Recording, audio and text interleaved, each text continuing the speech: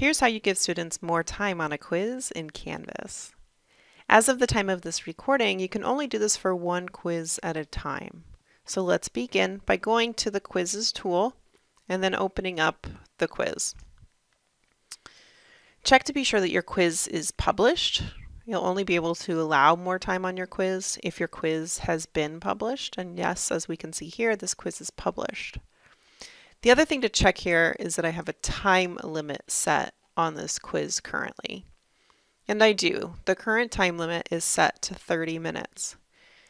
In my situation, I need to extend that for 2 of my students so that they have 90 minutes on this quiz.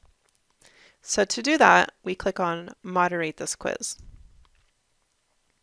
You'll see a list of the students in the class. And if students have already started taking this quiz, then those students' names would be hyperlinked to the information about their quiz attempts. But in this example, no students have started taking the quiz yet.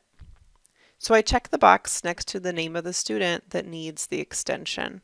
If there's more than one student, I check the box next to multiple names. So in my case, Donna and Kelly need more time on this quiz, so I've checked the boxes next to their names. And I click the link that says change extensions for 2 selected students. And while I'm here, you know what? Here's a way that we'll be able to double check our settings. While I'm here, let's also check the box for test student.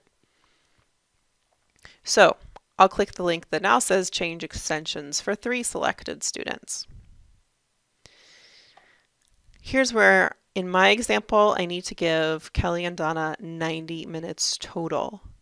It reminds me that everyone is already getting 30 minutes, so it's asking me for the extra time on the attempt that these 2 students need. So in my case, that's going to be 60 minutes extra. So go ahead and click on Save.